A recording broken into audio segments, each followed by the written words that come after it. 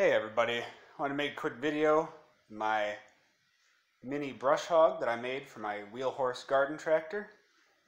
I had a large field that I had to mow with a lot of saplings and rocks and a lot of divots in the ground, so I didn't want to mess up my good lawnmower, and I decided to make this thing.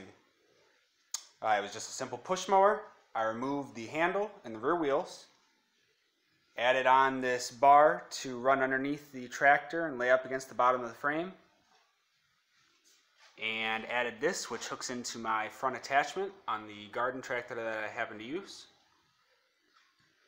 I put a push button stop and extended the pull cord, and to make it a little bit better for cutting down saplings, I cut open a relief in the front so that the blade can hit it.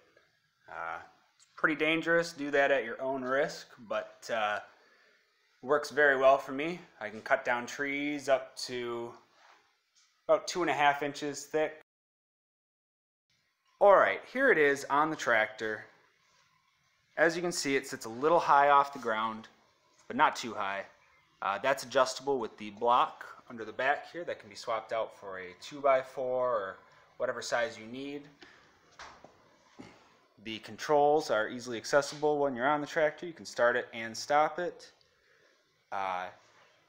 With this particular tractor, I could set up a link to make it raise and lower with the handle, but I just didn't find that necessary. At the moment, it has free slop, so if you hit a bump, it can lift up. It limits steering a little bit, but only at a lot of axle articulation. And it adds the vibrations of the tractor a little bit, but that's kind of what you expect. So otherwise, I'm really happy with it. Show you a couple shots of it in action.